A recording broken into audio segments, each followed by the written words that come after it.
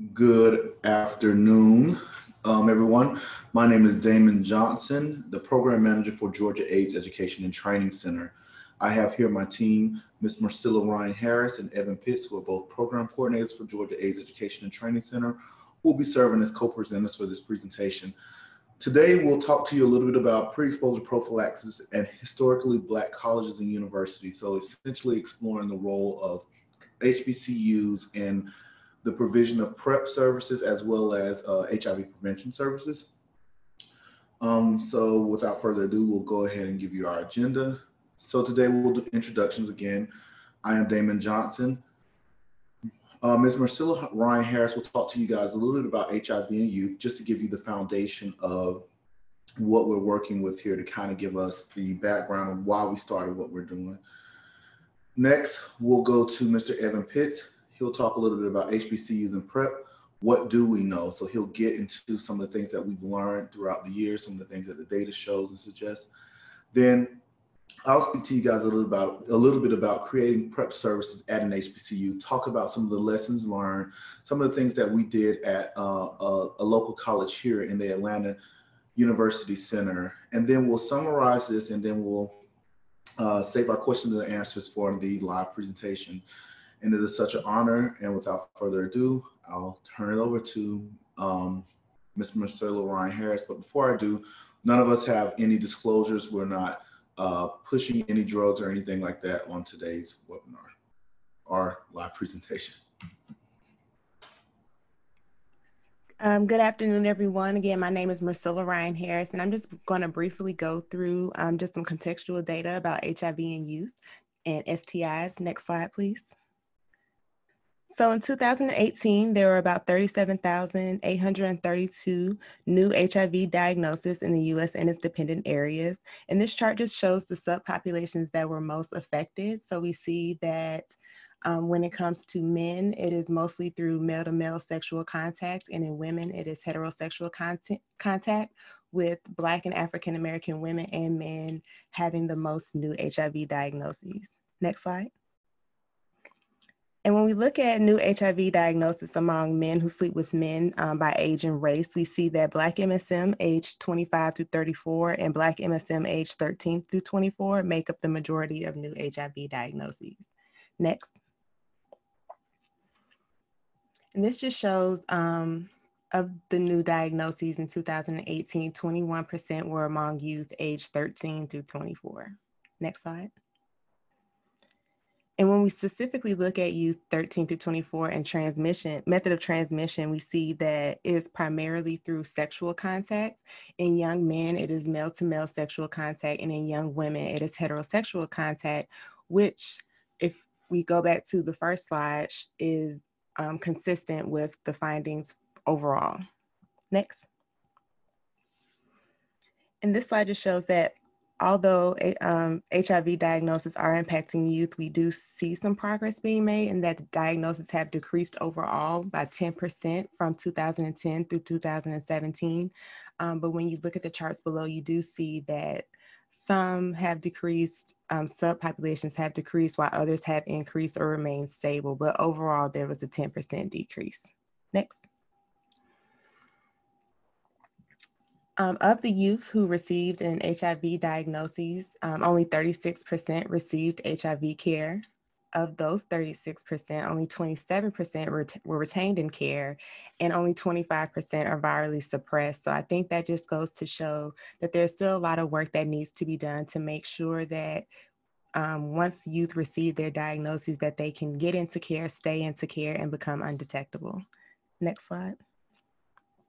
And there are many unique factors that place youth at risk for STIs and HIV.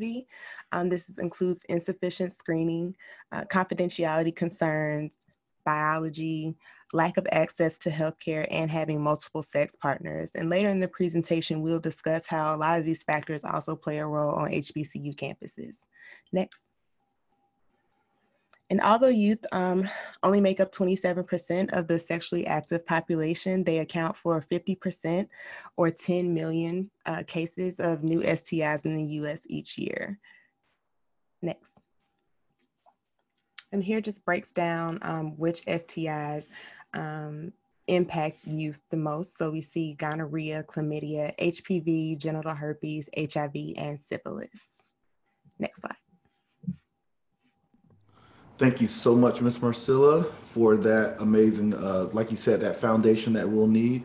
Next, we'll have Mr. Evan Pitts, who will talk a little bit about HBCUs and PrEP and what do we know currently. Good afternoon, everyone. My name is Evan Pitts, and as Damon stated, I'll be speaking with you about HBCUs and PrEP and some of the data that we found. Okay, so HIV in college campuses. I think we all have some idea of what college is like for young people. We were all young at one point in our lives. We know that they experience freedom in all types of new ways. They deal with increased levels of stress and peer pressure, and they're faced with new social scenarios involving temptation as well as experimentation. And this is where you will find things like alcohol, drugs, and sexual behavior being introduced. So we want to keep in mind that this is the age where these types of behaviors are common. So for a lot of them, this is the first time that they're away from home, they're without their parents, so they're exploring. And this is the frame of mind that we operated from while conducting our research. It ensured that we were open to the process as well as prepared for any variance in response. Next slide, please. So let's take a look at HIV testing and risk behaviors on college campuses.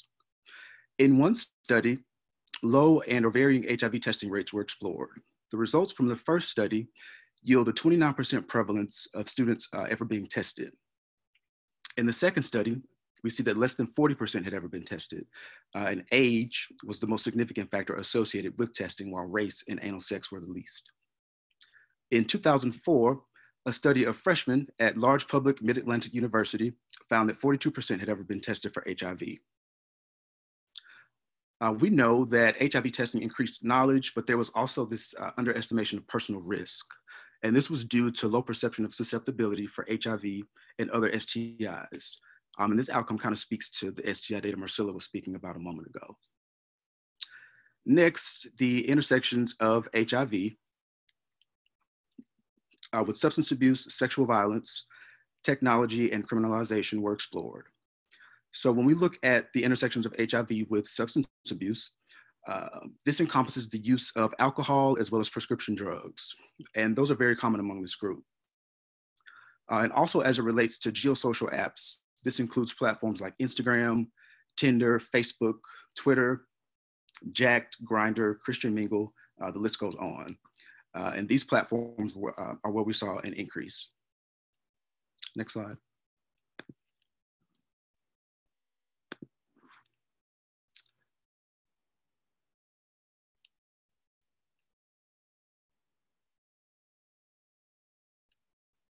Okay. HIV testing and risk behaviors on HBCU campuses. So in a behavioral survey conducted by the CDC at 4 Southern HBCUs, 58% visited their student health center in the last year, while only 43% reported testing within the last 12 months. What this tells us is that the students felt like they finally had somewhere to go where they could receive health and address their healthcare needs. We saw that testing was most likely associated with older age, identifying as bisexual, living off campus, and an increase in the number of sexual partners. 14% of sexually active Black female students reported having sex with bisexual men within the previous 12 months. And they were more likely to have more than, or at the very least, 2 partners within that year, as well as unprotected sex during their last encounter. And then we see that more than 50% of these women believed that they were at low risk for HIV, which kind of speaks to an opportunity for increased engagement in education. Next slide, please. HIV stigma on college campuses. It exists on multiple levels. This includes students living with HIV on campus who experienced discrimination, exclusion from social groups, and vulnerability in healthcare, health insurance, as well as social support. When we looked at the general student body, we found relationships between HIV testing, knowledge, and stigma, and that there were certain vulnerable groups who had higher HIV knowledge. Negative perceptions about people living with HIV have decreased, but are still present, which denotes progress as well as an opportunity to educate. Stigma with the healthcare providers, we saw that there was a lack in cultural competency, and also pervasive undertones of religiosity that would often be in the form of like microaggressions or sometimes just a subjective opinion, both of which can lead to students not returning for services. Next slide, please. Intersection of multiple social stigmas. So we looked at racism, sexism, misogyny, homophobia, and classism. And we also looked at intersecting oppressions inclusive of gender, class, race, religion, nationality, abilities, and sexual orientation. Next slide. Thank you, Mr. Pitts. So a little bit about what both presenters shared prior to me is basically laid the foundation for what we implemented for strategies for change and some of the things that we recognized when we were conducting our personal research as well as secondary data analysis so that we can kind of frame our approach. So what we realized is that in order for us to change the existing climate on college and college university health center settings as well as the campus, we had to create town and gown partnerships for testing. A lot of HBCUs in the Southeast particularly do not offer HIV testing and STI testing as a routine part of healthcare services. So what we realized is that when we did a survey of the schools throughout the Southeast region, what we recognized is that a lot of schools, like I said, did not offer these things. So what we had to do is we had to figure out what were some of the reasons that schools were not offering HIV and STI testing. And what we realized is that a lot of it had to do with capacity issues from a personnel standpoint, as well as resources. So what we had to determine is how do we best integrate these services and how do we best offer these things? So what we found is that town and gown partnerships were key for those that were offering these services. And so when we began at the local university in the Atlanta University Center, they did not have the resources and or the staff capacity. So what we had to do was work externally to figure out, because there were a lot of organizations around the school in the immediate setting that were offering testing, that were willing and able to complete this testing for us, but also they had the resources while we worked intensively to really build the capacity of the existing staff on the University Health Center to break down some of those barriers, such as the stigma that Mr. Pitts talked about, such as the victim blaming that is often done, like these young kids are just not listening or they're just running wild, but understanding that contextually this is the time for them to explore. So what we had to do is figure out the best way to do this. And we realized that those town and gown partnerships were key.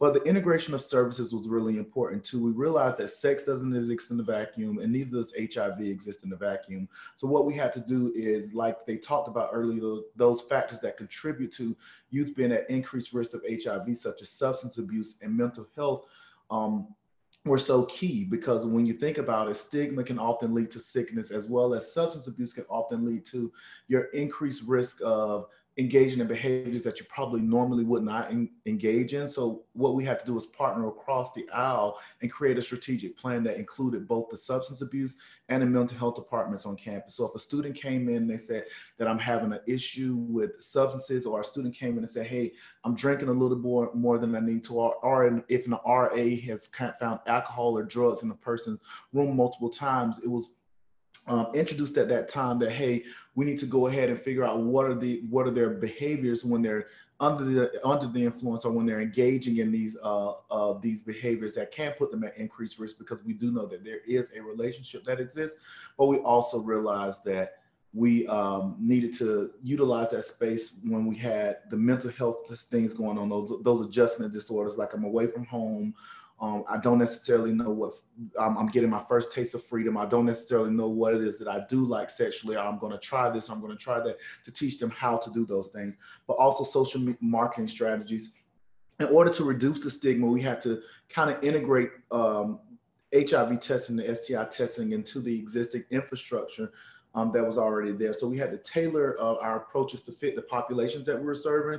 So when we were looking at marketing HIV testing services and STI testing services, you had to meet the students where they are.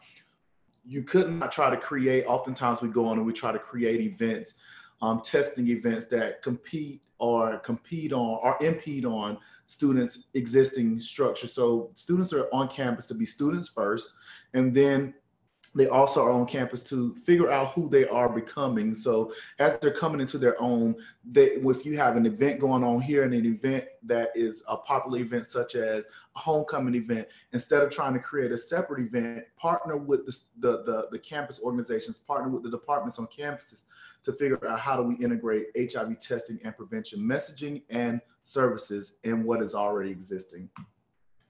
So the role of HBCUs in social change has always been very, very, very pivotal. HBCUs were pioneers in the social justice movements. When we think about the civil rights movement here in Atlanta, a lot of the schools in the Atlanta University Center were key and instrumental to really moving the needle during the civil rights movement. So what we have to do is we have to position HBCUs and uplift them and affirm them from that space. And we have to frame HIV as a social justice issue, because this disease or this virus disproportionately impacts people of color. And if you look at youth between the ages of 15 and 24, it is really impacting this age group, and we can really shape or reshape the existing narrative. So what we have to do is build on that and build on the space of hey, HBCUs, you guys already have this. So build from a space that they're comfortable with, that you have this, you have the leadership, a model that already exists. How do we include HIV? How do we include the isms that are disproportionately impacted by this epidemic? And you guys build from that space. So we look at civic engagement, health equity, but social media campaigns and advocacy for underrepresented populations. And again, most HBCUs already have this infrastructure because they were born and they thrive off of the whole social justice and being pioneers for social justice. So if you build from that space and you empower them from that space and figure out how do we best package HIV, or how do we best package sexual health disparities in a way in which they can own this and be leaders in this space as well, because they already have that leadership experience, but they just need to know how do we frame this as a issue for us so that it's not frightening. So some of the opportunities with PrEP in the college health setting, what we realized is that we had to encourage health access and follow up at an early age. So if you incorporated PrEP, what we found is that you were introducing to students health decision-making behaviors. So what we found is that most of the students who did decide that they wanted to be on PrEP, or were interested in PrEP, or were interested in HIV prevention services or sexual health prevention services, we were encouraging students to now who, for the first time in their lives, are making healthcare decisions on their own because they don't have their parents to schedule appointments, or they don't have their parents to remind them to go to an appointment, or they don't have their parents to say, hey, you probably need to get a refill. This was something that students were having to learn on their own. So at the beginning, there is a level of coddling and handholding that must exist. However, this is great because you're creating that foundation for great and positive health decision-making behaviors down the line.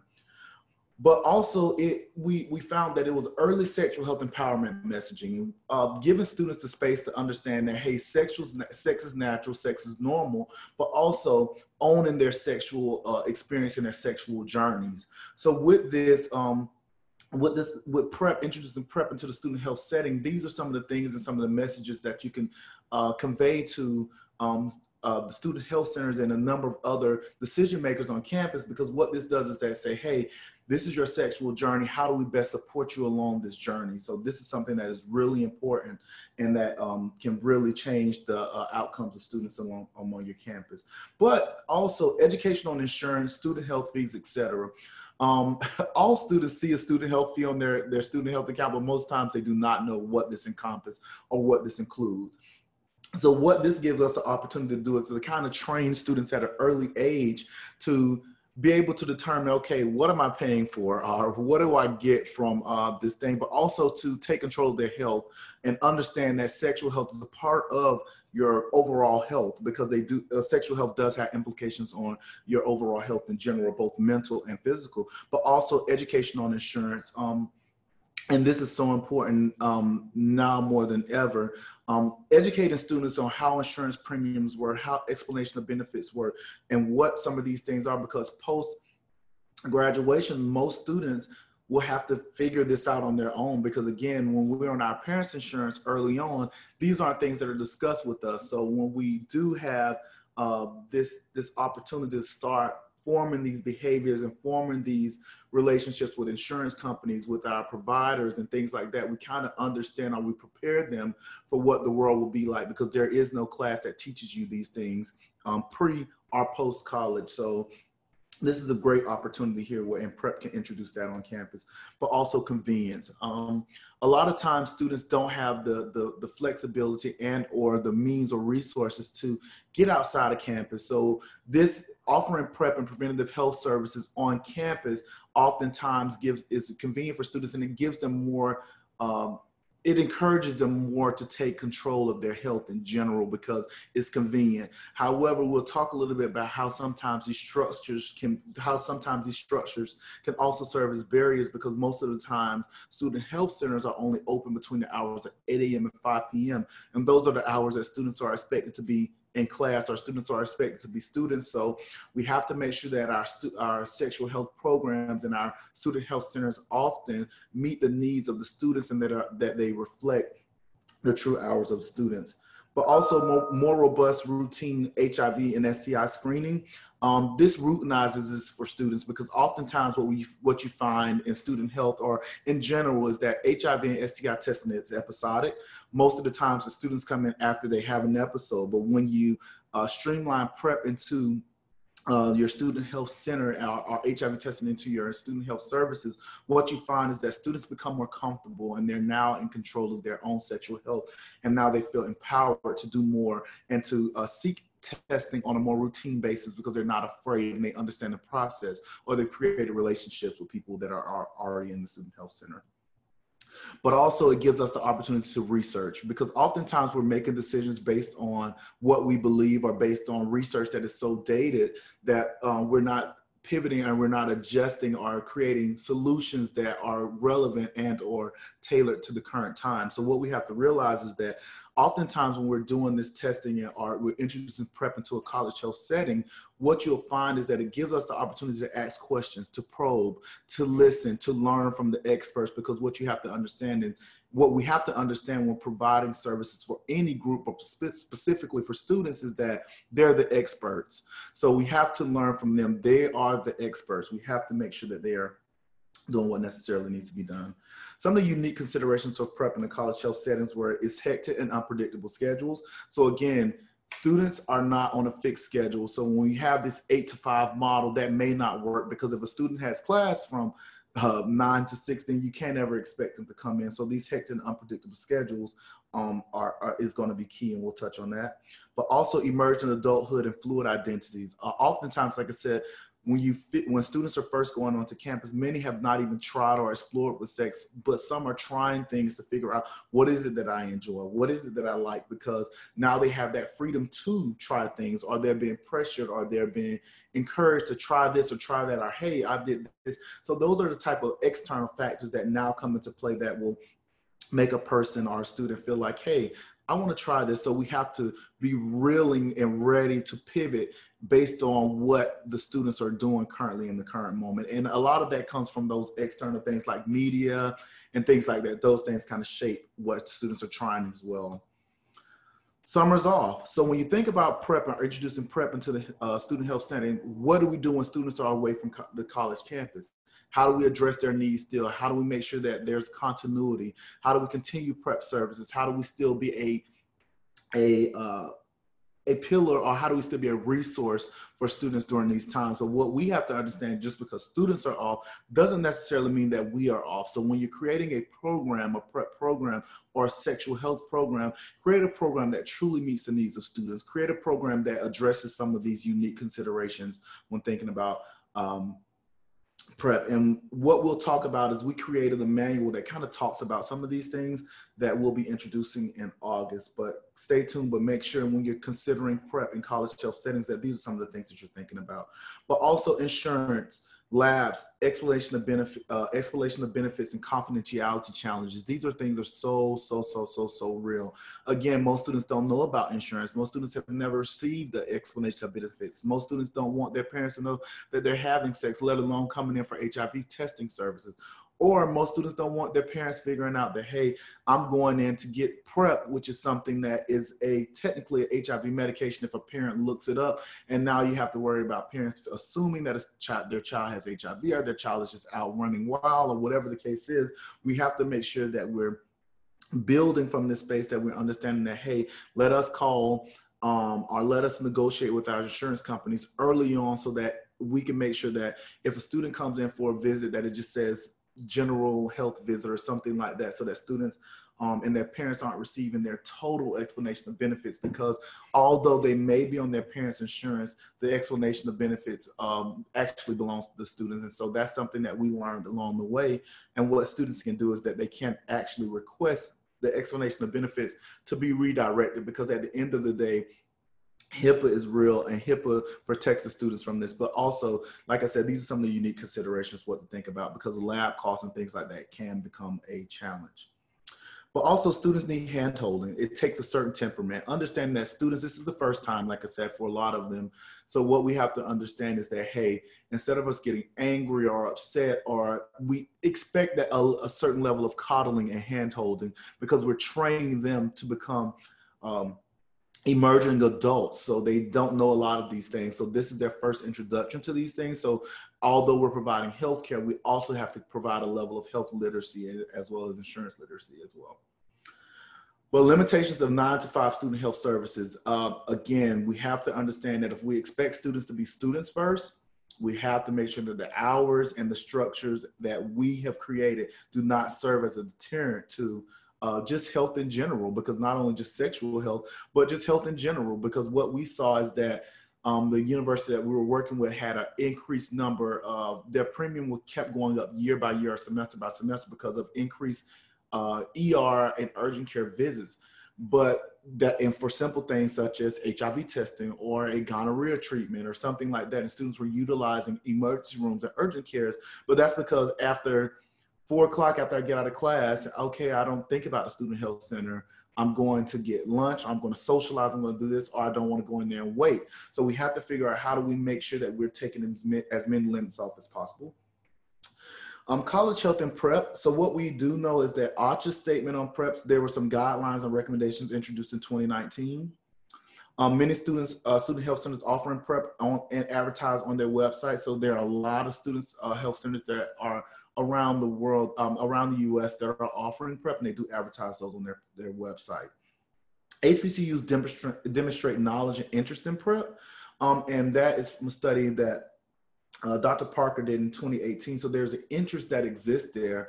However, there's a level of fear, there's a level of stigma that exists because of a number of things, historical things, in the specifically in the Black community, that we have to work through. So when we determine, or when we're working through this to build a program, we have to take into consideration some of those unique things. But also there's little research on PrEP awareness, interest, and uptake on college campuses. So again, creating a robust program, that sexual health prevention program, allows us to do a number of things. So what we have to do is we have to make sure that we're taking into account a lot of the things that's going to be new and novel, and they're going to evolve with time. So some of the steps that we took to creating PrEP services at HBM, we took quotes. So we did a number of focus groups. Dr. David Melbranch was instrumental in a lot of the work that we did. He was the only provider there. He also worked at University of Penn 2012 to 2015. And so although some people look at PrEP as, okay, if we introduce PrEP, students won't use condoms. But some of the quotes from students there, I actually do use condoms more now, because they understood the role of condoms. PrEP gave some students peace of mind. They considered it their gay vitamin. They were not as worried if they slipped up, because those are things that happen. These are things that happen. And it's like a birth control. And so students, these are some of the views and quotes from students that were there. So the current student health services at AUC, each and every of all of the schools have their own independent student health centers. However, Morehouse School of Medicine most recently undertook a project on Lee Street that we're calling the Lee Street Clinic, that seeks to bring all of these student health centers under one roof, under one roof to provide comprehensive healthcare services throughout the Atlanta University Center, also to coordinate our efforts throughout the Atlanta University Center. Those things are going really well. We have a few of the schools that are already signed on. I know Morehouse College will be moving under that roof. Clark Atlanta will be moving under that roof, and Spelman College will be doing some after-hour services currently at their roof, and Morehouse School of Medicine will be there as well. Spelman College has a wellness center as well as a student health center. So these are the current student health centers. So some of the unique health contexts for HBCU students is diverse lived experience, chronic diseases, family trauma, mental health, Black affirmation, religion, and spirituality. All of these intersections and contexts make student health, providing services to students on these campuses, very unique in itself. So we have to think about when we're developing a program that this program can't exist in vacuum. You can't say that I want to provide sexual health services, but ignore family trauma or ignore mental health or ignore their lived experience, that whole Black affirmation piece. All these diverse lived experiences that multiple people will come from various backgrounds, and you can't create a solution, this one size fits all solution, that you have to constantly evaluate your efforts. You have to constantly survey the lay of the land. You have to constantly check the temperature of the campus that you're serving, because this is going to be very, very, very vital for you to create a program that's sustainable and thriving. So some of the voices from the students, in order for us to do what we did, we realized that we had to do a number of focus groups to determine what were the knowledge, attitudes, beliefs, and practices of the students on campus in order for us to create a comprehensive program. So we conducted 12 focus groups in 2018 and 2019, 3 at each of the AUC campuses: Morehouse School of Medicine, Morehouse College, Clark Atlanta, and Spelman College. 21 students participated from each campus, totaling a number of 84 students altogether. And we explored current experiences, future health wants. So some of the primary emerging themes were desire for personal connection and security. Students wanted to be treated as an individual, and students wanted to be secure. Students didn't want to walk inside of a student health center and feel like they were being judged because they were coming in for a condom.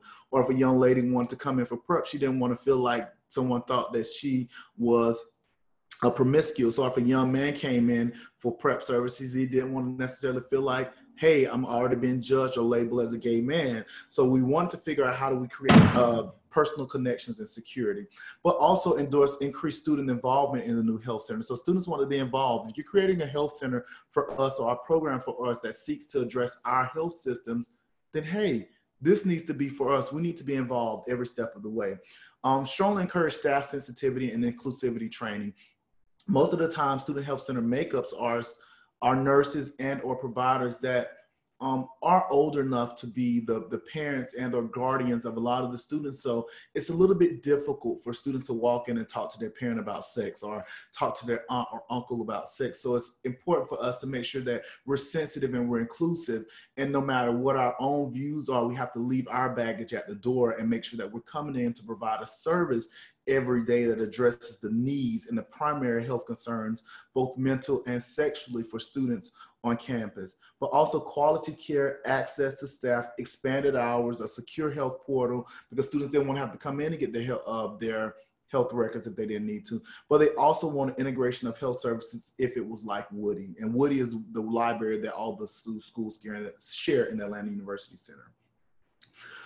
So expanding prep to Morehouse College. So prep became available at Morehouse College in November 2017. Dr. Young, who's an amazing professor at Morehouse College, she did a study to figure out what were the knowledge, attitudes, and beliefs of college students attending an all-male HBCU regarding sexual health, sexual orientation, HIV. There was 3 focus groups here as well, one interview with the student health clinic staff. So some of the qualitative findings include that Morehouse College students receive sexual health information from their peers and social media before health professionals. And again, this goes back to what we talked about earlier. The messenger is just as important as the message, but also we have to understand when creating a program, we have to tailor it to the actual needs of the students. And oftentimes what you'll find is that students aren't coming to health professionals to get information. They already have their minds made or formed prior to coming in. But sexual orientation can serve as both a deterrent and as a motivator for adopting PrEP. So make sure that you are looking at your target audience. But also PrEP stigma and shaming was real. So a lot of students felt like if I got on PrEP, or once they started PrEP, if their partner or their significant other or interest came over, they say, okay, you're a prep whore or this Truvada whore. That was real for a lot of students. So it created a prep closet where many students were afraid, or if they were on prep, they kind of got into the closet because they didn't want to be judged. But lack of immediate access to a healthcare provider, perceived adverse visits with the healthcare provider, and the institution's attitudes toward LGBTQIA plus community influences how students perceive and stigmatize sexual health and HIV prevention services. So this is important, again, that you make sure that you're constantly checking the temperature of the current and existing environment, and that you're often looking to figure out, how do I build a program that is truly reflective of the needs of the students and that also has student involvement and meaningful involvement of students. But some of the next steps that we felt like we needed to do is that we had to do additional student and administration focus groups that will be conducted. We developed a survey for students and faculty that will go out for each semester so that we can constantly be aware of what we had going on. But also we had to increase the capacity for the institution to provide services, increase coordination with off-campus service providers, increase care coordinations for students who tested positive, because if you're testing more, you have to expect a kind of buffer for the positivity rate. And we had to increase PrEP awareness on campus, because many students during those focus groups did not know PrEP was an option, what it was, and or if it was for them. So Morehouse College PrEP services, again, it began late 2017. We expanded in 2018. I was a sexual health educator, and I was instrumental in developing a lot of the policies and protocols with Dr. Mel Branch, who was the only PrEP prescriber. We had PrEP protocols. We developed PrEP protocols for nurses so that we had a nurse-led model that was created to meet the needs of the students on campus. Because our budget was limited, we did realize that we would not be able to house PrEP in-house because it was just too expensive. So we had to create partnerships with existing pharmacists. We created a partnership with Walgreens Community Pharmacist, who was very knowledgeable about patient assistance programs, who's very knowledgeable about HIV, stigma, and all these different things, because they were a community pharmacy but was backed by Walgreens. So that was very key, because they brought over the drugs to students so students didn't have to leave campus. There was a courier service, and they also mailed the PrEP prescriptions to students during breaks and things like that. So this was very instrumental into us having that. AHR limitations. Students had cell phones of the educators and providers, because we did not have an EHR system that allows students to check a portal and things like that. So you have to give students options and ways to get in touch with you when you were closed or you were no longer available. But we also had administrative barriers. There were multiple. We can go into these, but it will be we would need a whole nother presentation to actually go into some of the administrative barriers, but you have to be willing to address those things and challenge those things to create a program. And we can talk offline about how do you do that. So in order for us to do that, we created a campaign with a local nonprofit above the status quo that was entitled They Give a Fuck, which was free comprehensive knowledge, a global campaign that seeks to educate, engage, and empower young people in the prevention of HIV. So in 61 days, we tested 421 students in the AUC, and we got 22 newly diagnosed HIV positive students. But before we can go into that, we had to figure out what was the profile of students. So meet James Williams. This is a fictitious character. He was popular on the HBCU campus, and he's a part of that 55% of young people, HIV positive African Americans. So a lot of the things that he felt like that put him at a greater risk was stigma, access, and awareness. He was unaware that HIV was relevant to him, because a lot of the marketing tools a lot of the marketing tools and images were for people that were gay, bisexual men. Or if he went into the student health center, he felt like if he asked for condoms, people want to know, why were you back again, to get more condoms, and just access because of the hours. So we had to figure out, how do we change this? So what James and people like James wanted was free, flexible, and confidential access to HIV prevention tools and information. So how do we create a campaign that addressed that, or how did we create a program that included those things that James and others like James wanted? We realized that we had to raise awareness. So we shared videos using Instagram stories and HIV facts and infographics. So we had to use the meme culture and things like that to really grab the eyes and grab the attention of students so that they could be engaged and educated in what the messaging that we were trying to do. But again, we had to partner with campus organizations to kind of make sure that the messages that we were trying to convey and that we were trying to mobilize were encompassed by everybody on campus. We had to go to those gatekeepers. But we also had to create a website, HIV, AIDS, and Statistics, online and offline resource kits, and access points to free services by zip code. So students knew what were their options on and off campus, but also that they created a lifestyle change, and that they looked at HIV as no longer as a silo issue, but more so as a lifestyle change.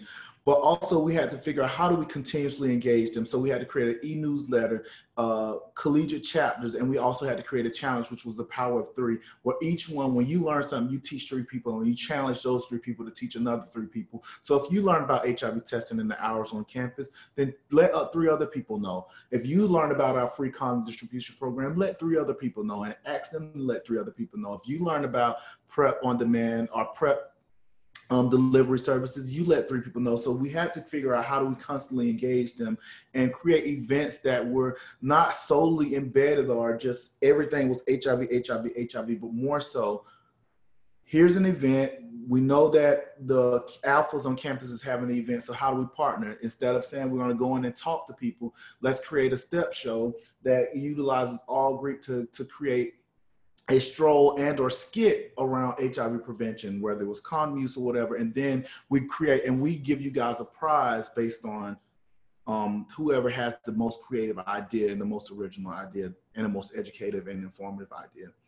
But our response was a social media ad campaign, a website. We created a logo. And then from this data and from some of the already data that we had from the focus groups, from the secondary data analysis, from the testing pilot, we created a routine HIV testing program that included comprehensive STI testing and structural interventions such as condom distribution, a locker box that students could order condoms throughout the day and pick up those condoms at a later time. We expanded our sexual health services hours, but also we made awareness as a lifestyle. We looked at how do we create HIV and STI awareness as a lifestyle? How do students adopt this as a lifestyle? And that's what we did. We kind of really reshaped what we were doing and how we were doing it. And students started looking at this in a different way. And we saw an uptake in the increase in HIV testing and prevention services just in general.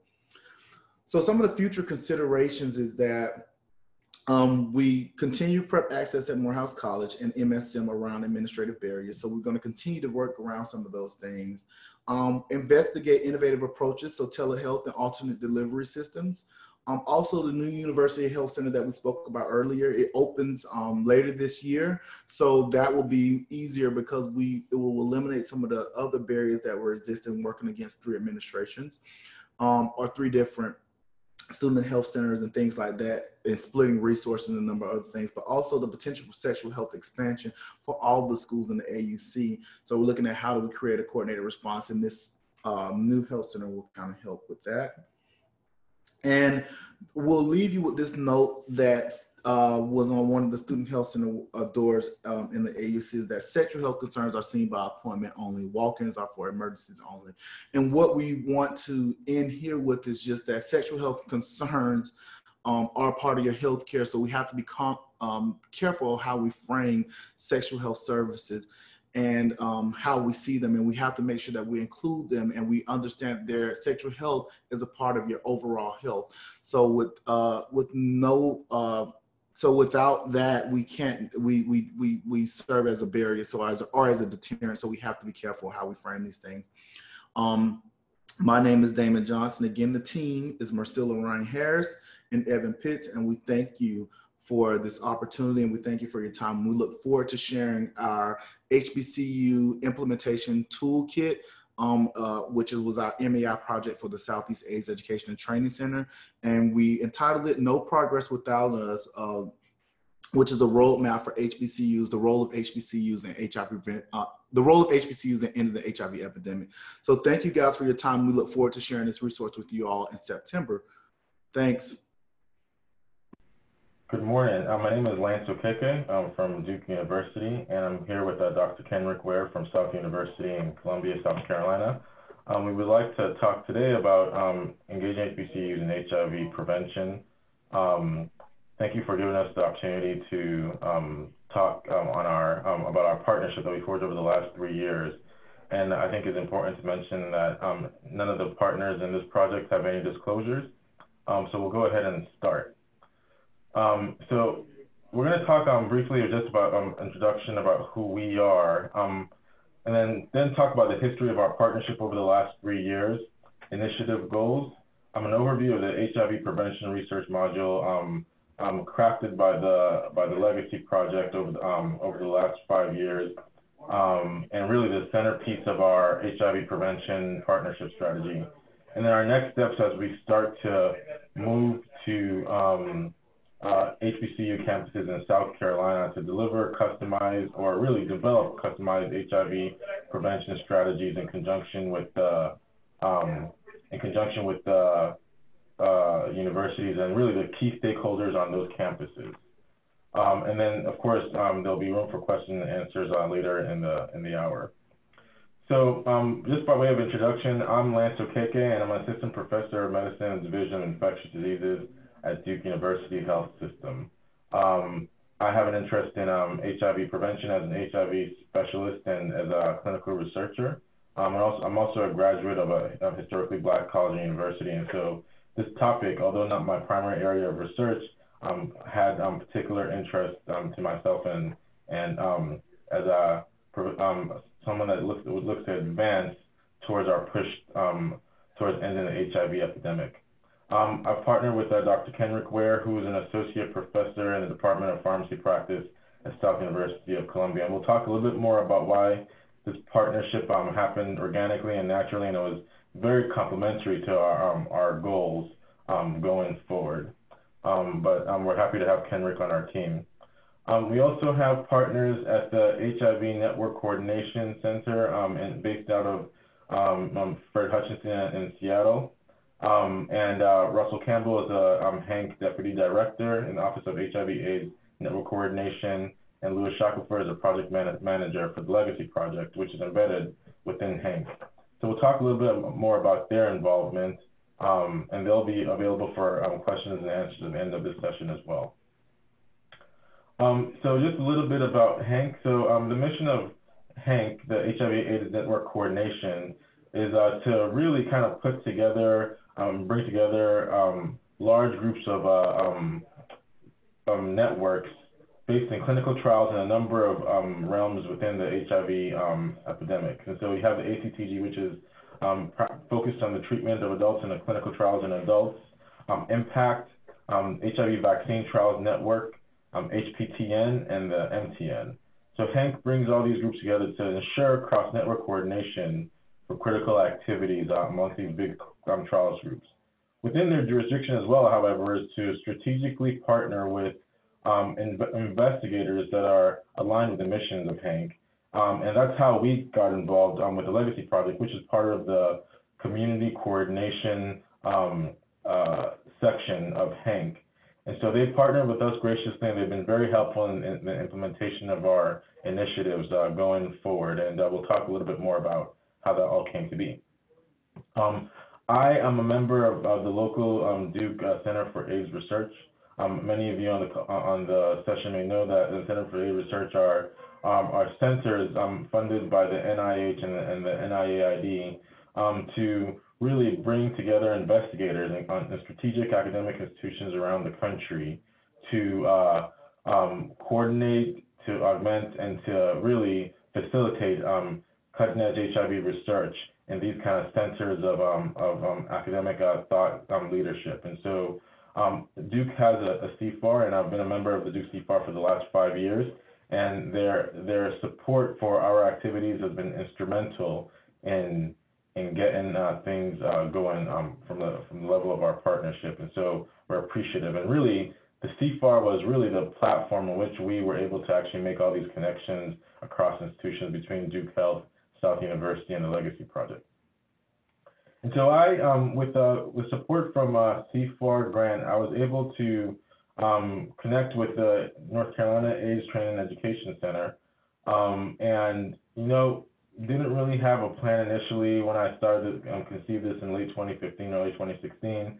But I spoke with some investigators at the University of North Carolina, and it's like, there are little things that we can do right now with relatively little funding to ensure that HBCUs, hubs of young African Americans, many of them who would fall into risk factors for new HIV infections. I think, as most people know, African Americans account for half of all new HIV infections around the country. African Americans in the South are a particular risk, as the South accounts for half of all new infections around the country as well. These seem like natural entry points to really kind of make the dent in terms of like HIV prevention and really increasing and advancing the dissemination of HIV prevention strategies in strategic places. And so we're fortunate here in Durham, North Carolina, to be within 50 miles of 5 of the largest HBCUs around the country. North Carolina A&T is the largest historically black college in the country, and that's about 50 miles away in Greensboro, North Carolina. We have North Carolina Central, Fayetteville State, and Shaw University in Raleigh, North Carolina. And so we just said, let's kind of act as advocates for capacity building. Let's really kind of do the needs assessments on the student health clinics on these campuses and see how we can streamline the incorporation of HIV prevention services into their clinics. So that's what we did. We visited the student health clinics on all these 4 campuses. We spoke with with key stakeholders, providers, wellness counselors, student health groups involved with the student health centers on these campuses. And we came up with a strategy for how to best streamline PrEP and incorporating PrEP into their campus. And this is a example of one of the schematics we came up with. In this case, you can see this is Bronco blue and yellow for Fayetteville State University.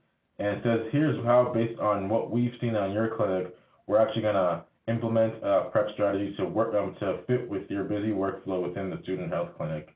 And so this is what we did, and we did this 4 times over at Shaw, at Fayetteville State, at North Carolina Central, and North Carolina A&T. It was very well received, and still in constant contact with the healthcare directors, or the clinic directors at these student health centers, and they're grateful for this. At the same time, we wanted to kind of get a little bit more student engagement and get a sense for where the students were on HIV prevention and PrEP. Very on a fundamental level, the students know that there is a once daily pill that was 92 to 99% effective in preventing HIV when taken correctly. Did they know? And if they didn't know, how can we fill those gaps of knowledge within those critical student populations? And so here are some representative pictures of what we did. We went to the campuses and we just talked to students. We gave them information, we gave them pamphlets, we gave them swag. So we have t-shirts here and lanyards and all kinds of cool stuff. And every time they would come up, we would just talk to them, and the students were very responsive. This was actually within the Student Health Center building on one of our campuses we visited, and it was a great turnout. And every 4 went to health fairs as well, so healthy lifestyle fairs on campuses, and students came out and they were having their food and they were having the music in the background, and we had a booth there and we just talked to students about PrEP. And so here's some of the materials we got, because one thing we also did was partner with key student health groups on campuses. So this is one example from North Carolina Central University for a group there really ran by their student health center wellness program called Project Safe. Project Safe essentially had the prime initiative of promoting sexual health on campus. This was a very organic, relatively poorly funded group on campus, just of interested and concerned students with the backing of the Student Health Center. And they've been doing this work for a long, long time, but PrEP wasn't really a big part of their program. And so we decided to kind of take up that mantle and make sure that they were incorporating that into their messaging to students on campus. And so here are just some of the swag. We got them t-shirts, we gave them bags full of condoms and information on PrEP. We gave them, we made posters for them through our grant to kind of post around campus and key high traffic areas. And then the last thing, which I think I want to emphasize as we go forward, we're going to talk, is that we encourage them to really help us angle the messaging for PrEP and other HIV prevention based on their local context. And so the poster on the right really is was made by a developer, a graphic designer on one of these campuses, to say, okay, if you were to advertise PrEP to students on your campus, what would it look like? And that's one of the products there. That's the context that we can never bring with all of our expertise. And so I think the fact that we were willing to partner, collaborate, and be deferential to their knowledge of the local context, I think was ultimately beneficial. And so we wanted to take these concepts going forward, but also really get a sense for where they were in terms of like knowing about PrEP, but also like what risk perception was within that population and their overall interest in PrEP. And so this was a survey of 210 students collected over 2 of the 4 campuses we went to for this initiative, asking questions about PrEP. And I didn't lay out the entire survey here on this slide, but I think there are a couple of key points here that I wanted to just bring home. So I think we all know, most of us on the call know that unfortunately young African Americans aged 18 to 29 are at the highest risk demographic for new HIV infections around the country. That's exactly the demographic that you would capture on HIV, on historically Black campuses. And so we just surveyed a bunch of us and said, well, what do you think your risk for HIV infection is? And surprisingly, to be honest, almost 3/4 of all of the respondents said they did not feel like they were at risk at all for HIV infection, which was striking. You contrast that with the bottom question, which says express interest in at least one form of PrEP, and 69% of the students expressed interest in PrEP. And so there's that natural, almost like cognitive dissonance. So one can say about like risk perception versus interest in prevention modalities. That's really interesting and one that we hope to capture in our customization efforts, in our efforts to really design HIV prevention strategies and get really kind of deconstruct in a way that's useful towards informing our messaging on these campuses going forward. And so that's essentially the message. They don't perceive themselves at risk, but they're increasingly aware and increasingly interested in PrEP, which is encouraging in and of itself. And so this work was mostly done over 2017 and 2018, and sometime I believe in the end of 2017, we had our North Carolina PrEP Summit, the first ever North Carolina PrEP Summit that was hosted in conjunction with the Duke CFAR and the UNC CFAR as well. It was hosted at the JB Duke Hotel in Durham, North Carolina, on the campus of Duke University. And it was at that summit that after I presented some of this preliminary work that I just showed y'all, Kenrick was in attendance. And Kenrick, again, is the associate professor of pharmacy at South University. He was in the audience. And after I gave my talk, he pulled me to the side and was like, I'm interested to kind of see if we can replicate this in South Carolina, because I've done some work as a single entity on these campuses in South Carolina, and they would definitely benefit from some of the efforts that y'all have done, specifically the student engagement, the student health campus provider training. And so can we partner? And of course, I was more than happy. I didn't know anything about South Carolina, but I knew Kenrick did, and so I followed his lead going into this initiative. And it turns out that this is timely for reasons we'll talk about in a few slides. So Kenrick told me in detail about his work, about the health fair participations and really advocacy he was doing at Voorhees College, which is one of the many historically Black campuses in the state of South Carolina. He got his students out there, they interacted, they educated students about PrEP. They did a lot of the same things that we were doing here in North Carolina. And so we were really encouraged about this potential cross-border collaborative between North and South Carolina to really start to maximize dissemination onto the many HBCUs in the 2 states. And so also there was also opportunities for informal mentorship, and so he did the very smart thing of coupling HIV prevention education to the patients with mentorship for potential aspirations in healthcare professions as well, because I think everyone knows that we need more people of color, Black and brown and other, to in the health professions. I think that's well documented. And so the fact that Kenrick was able to couple this with his interactions for HIV prevention was genius, really. And so we said, how can we kind of combine efforts and initiatives to make this something more powerful than what either one of us can do alone?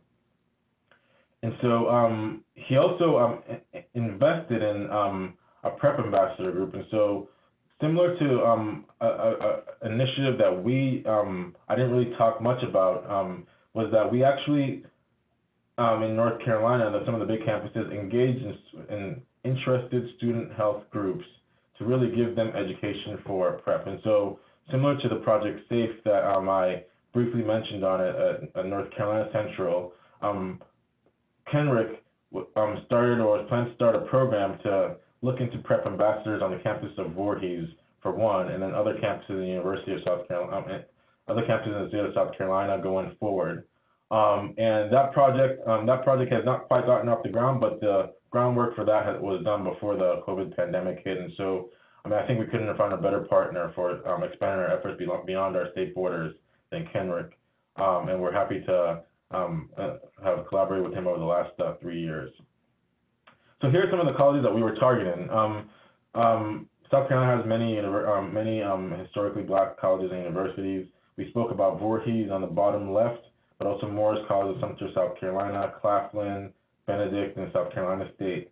Kenrick has connections to at least 3 or 4 of these campuses, and I think, as anyone knows, relationship building is a large part of gaining the trust of people at African American institutions.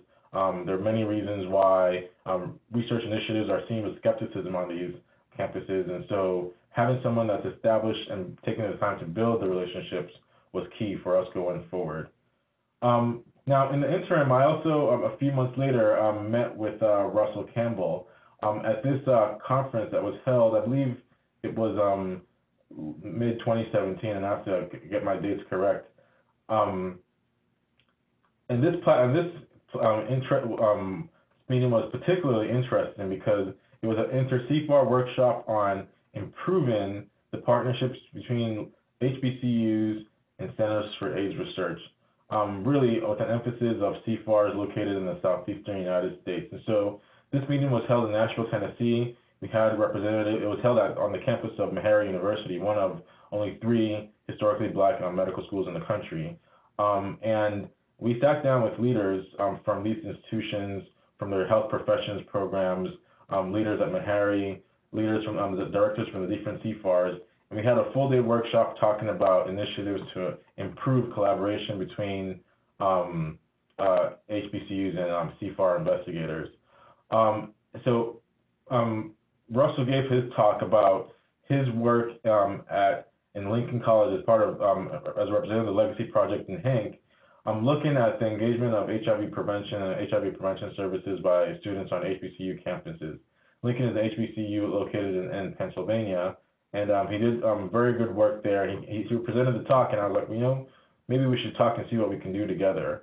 And also with an eye on leveraging the resources that the Hank could bring to the ongoing efforts being built by myself and Kenrick. And so that's where I learned about the Legacy Project. And just for point of clarification, the Legacy Project is a component of the communication.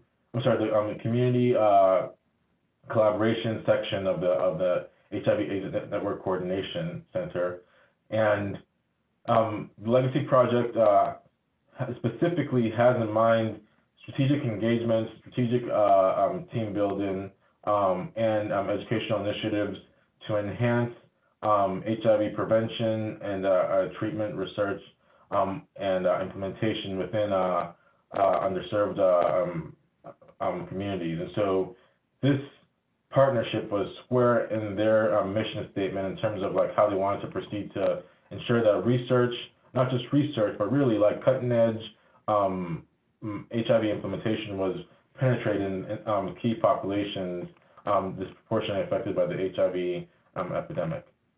And so, but I want to circle back to a point I made earlier, which was, the importance of letting the stakeholders be the experts, driving their knowledge and expertise in the local context to make content, to really drive and inform the messaging that's most effective and most poignant to the target populations we seek to reach. And so we spoke here about this poster that was made by a graphic designer on one of the campuses we visited. And I think that concept of all things kind of stuck with me, that, at the end of the day, the students are the experts. And so we decided that whatever we did going forward would actually have a large component of kind of stakeholder-driven expertise and customization of the message. And we wanted to make that a central component of what we did in our partnership between myself, Kenrick, and the Legacy Project. And so here is where we complemented each other, in that, unlike myself and Kenrick, Russell and Hank already had the Be the Generation HIV prevention research module, and it gave us something tangible to bring to the table in terms of finished educational product to start the conversation about of customization, of customizing material and messaging and advertising and educational content to the local context. And so the strategy would be to bring this module and say, hey, we want you guys to think up your own HIV prevention strategy here on Claflin or Benedict's campus or wherever, and here's a start. Take this, look through this, let's deconstruct this, and let's see how we can make this module better to fit your local context. And so obviously Russell brought that to the table as the developer of the HIV prevention module for Be the Generation. And then, of course, we talked about Kenrick's expertise in HIV prevention, but more importantly, his connections in South Carolina HBCUs in terms of HIV prevention and education. And then my clinical expertise in HIV infections, HIV specialist, but also my experience as with my work in North Carolina's large HBCUs.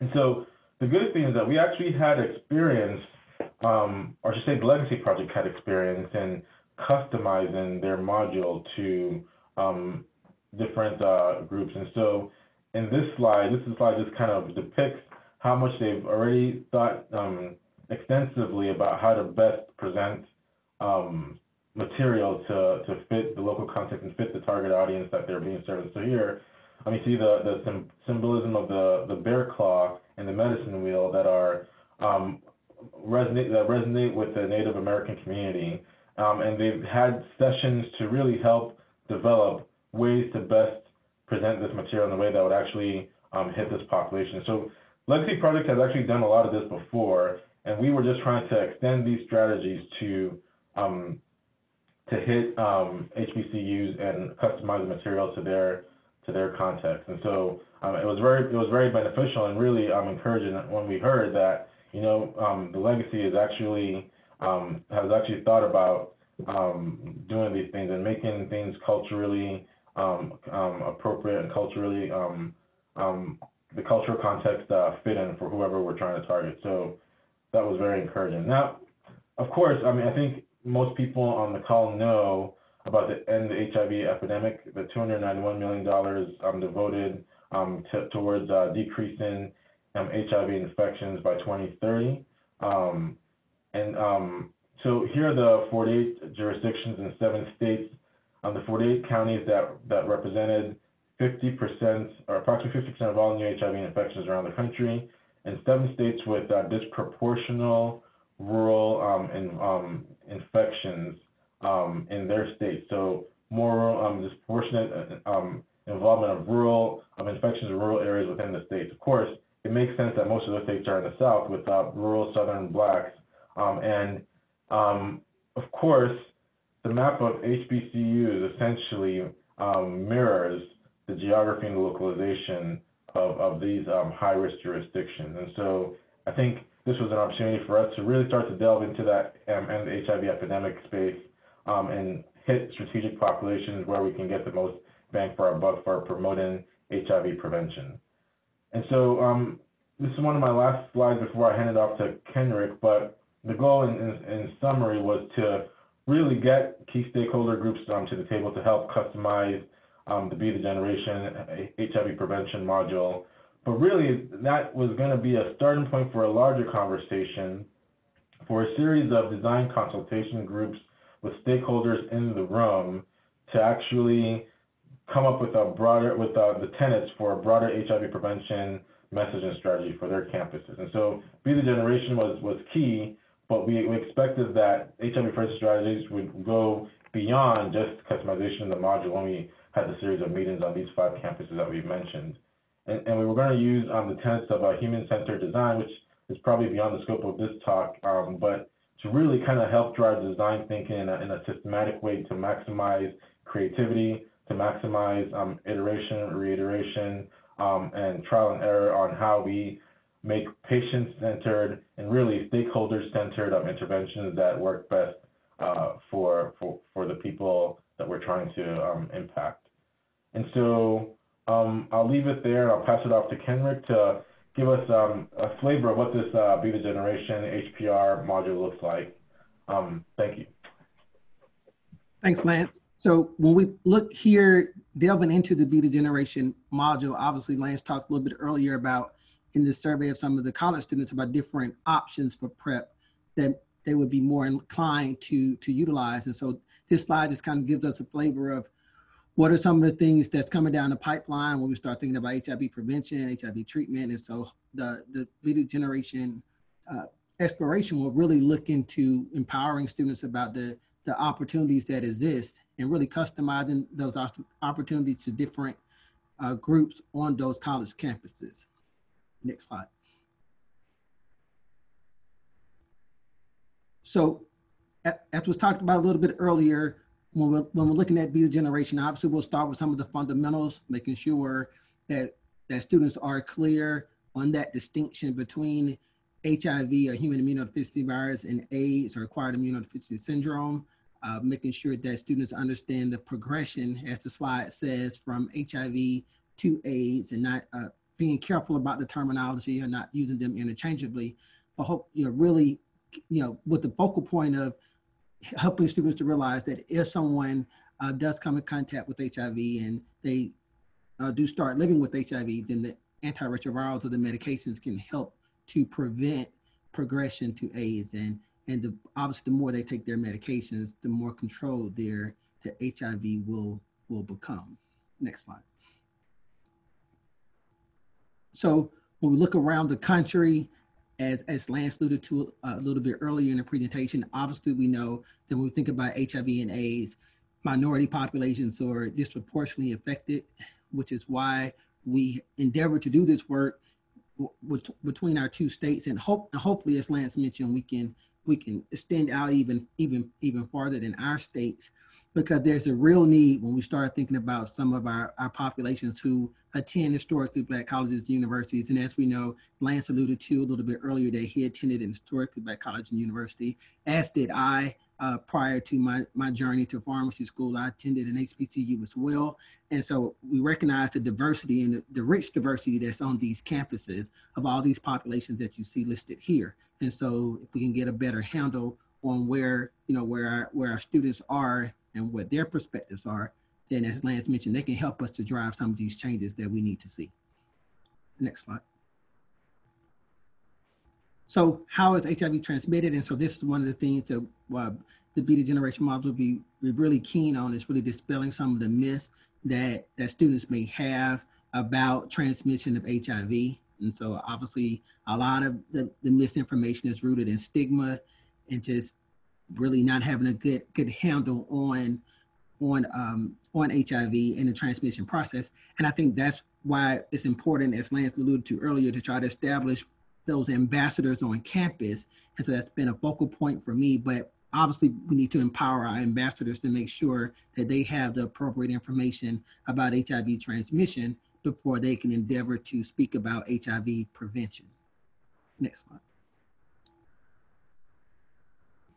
So one of the things you want to be clear on is how is it transmitted, how is it not transmitted? And so there are a host of just untruths about transmission of HIV. And what happens on a college campus is that, in most places where you have, a concentrated group of people, is that this misinformation will travel very, very quickly. And it's even more amplified in our day and age now when we have the continuing or the burgeoning of social media and how it impacts quite a few lives. So we recognize that misinformation is not only a problem from person to person, but even in a virtual space when students will perhaps retweet something that's incorrect or reshare something on their social media platform. So misinformation is really detrimental, not just again in interpersonal conversations or face-to-face, but definitely in a virtual space. And now we know these things exist longer in those virtual spaces where people may screenshot them or take pictures of them to share with their friends. So it's really important that we have a really good foundation with our students to help them to understand how HIV is and it's not transmitted. So the false narrative around HIV doesn't continue on beyond them. Next slide. So HIV prevention research. So globally, as Lance alluded to, really when we think about HIV prevention research, we're really looking at it from a holistic perspective. So our students, again, customizing information, that was a term that Lance continued to circle back to, is how do we get our community leaders, and for all practical purposes, our students on these college campuses are community leaders. They have their spheres of influence in different areas, whether it's in their social organization, the athletic team that they're a part of, or community work that they do. So they are our community leaders, in addition to obviously some of our more established community leaders at different organizations. So it's really a collective effort that exists among community leaders, local and national organizations, health professionals, so having physicians on board, such as Lance, having pharmacists, nurses, all of us together really complete the team. And we're all having that educating component. So even there with the Legacy Project, leveraging the amount of education they do in other capacities really helps us all to really fully complete the HIV prevention research story. Next slide. So how to prevent HIV. So again, as we have the advent of different antiretrovirals, different drugs that are available for prevention. So right now we have an oral option. And so in the future considerations, there may be injectables, there may be vaginal rings, but we can't dispense with condoms. And so those are something that we want to really discuss with students through this beta generation model, is while it is more and more emphasis being placed on some of the pharmacological aspects of things, there's definitely room for education and family planning, needle exchange programs that will complement some of the medications that are coming down the pipeline for HIV prevention. And testing and counseling is important too, because we want to make sure that people are still negative or living without HIV prior to getting HIV prevention. So uses for antiretroviral drugs, one of the considerations here is we recognize that if we have people who perhaps are in serodiscordant, or perhaps one person is living with HIV, another person is not living with HIV. So pre-exposure prophylaxis becomes a huge point there for the person that's not living with HIV, so they can enjoy their relationship with the person that's living with HIV with a decreased risk of themselves actually coming to live with HIV. So there are different options here when we think of treatment as prevention. Obviously, that's treating the person living with HIV to get the viral load in the system as low as possible to really decrease the risk of transmitting HIV to the person that's not living with HIV. It's an element of even family planning that we talked about with pregnancies. How do we ensure that a mother who's living with HIV, how do we ensure that her unborn child does not come to live with HIV? So that's a big effort when we start thinking about antiretroviral drugs. And that's solely really attributed to how the viral load in the mother's system is really a huge factor there. And pre-exposure prophylaxis and post-exposure prophylaxis particularly from a post-exposure prophylaxis perspective, really understanding the time frame that people will have to adhere to the regimen. So it's a pretty short window, typically within about 3 days. We would want people to adhere to this post-exposure prophylaxis regimen and take it for about a month. So those type of educational opportunities are things that the Beta Generation module is looking to really customize and not make it so scientifically dense, but help students to understand and help them to be able to explain the information at their level so they can pass it along to their peers. Next slide. So this toolbox really just encompasses everything that we've discussed about HIV prevention. So as you can see, it's a lot of different tools in this toolbox, and we all play a role in making sure that HIV prevention is a reality, and it's an ongoing reality towards, as Lance talked about, really that end of the epidemic charge that we all have in our different respects. Is HIV prevention is a huge component of that. So it's going to take assistance from the medical community, behavioral, physical barriers. It's going to take social support. It's going to take all hands on deck to really make sure that we can truly end the epidemic. Next slide. So I alluded to a little bit earlier, these are some of the, when we start thinking about the future, the pipeline, what does prevention look like moving forward? So there are different options available, as I stated, there are vaginal rings being studied, there are injectable products that will perhaps make it easier for people to adhere to their medication regimen as opposed to maybe taking one pill every day. Perhaps it's an injection every month, every 2 months. And so those things give people a lot of flexibility. But obviously they're not without their own shortcomings. We have to make sure that people remember to take the injection once a month or once every 2 months. So sometimes it may be difficult to take something every day, but it may be another set of challenges to take it every month or every 2 months. So that's where we come in. We come in as healthcare professionals and as community leaders to really give advice and give strategies for helping people to be adherent. Next slide. So here, when we start thinking about, when we look at globally, all Americans diagnosed with HIV, only 50% are viral suppressed. So we're really talking 1 or 2 people are not, right? So if they're not virally suppressed, as I'm sure fully are aware, that their chances of transmitting the virus to someone else is pretty high. And so our responsibility is to obviously to diagnose, right? You can't solve the problem if you don't know the problem exists. So to diagnose, and once we diagnose, then how do we get them involved in their own care, participant in their own care? And so linking them to care is critical, and not just linking them, but the next bar I think is just as important, is keeping them in care. So once you get them linked, how do we keep them engaged? I think modules such as this are empowering to help people to stay in care. So not just linked, but to remain in care and not to fall out of care. And actually, once they're there, how do we, customize the regimen that they may need, the antiretroviral therapy regimen that they may need? And a lot of that is, making sure that the regimen is financially friendly, that, people can afford to take the medications. We know the best medications are the ones people take, and that financial barriers are real barriers. And so making sure people have, an opportunity to fully adhere to their antiretroviral therapy regimen without the concern of being, of being bankrupt or spending all their money on their regimen, because we know people have other needs, other concerns in life, whether it's paying rent or car payments or things of that nature. So we all have things to contend with outside of our medication needs, and so that's an important aspect.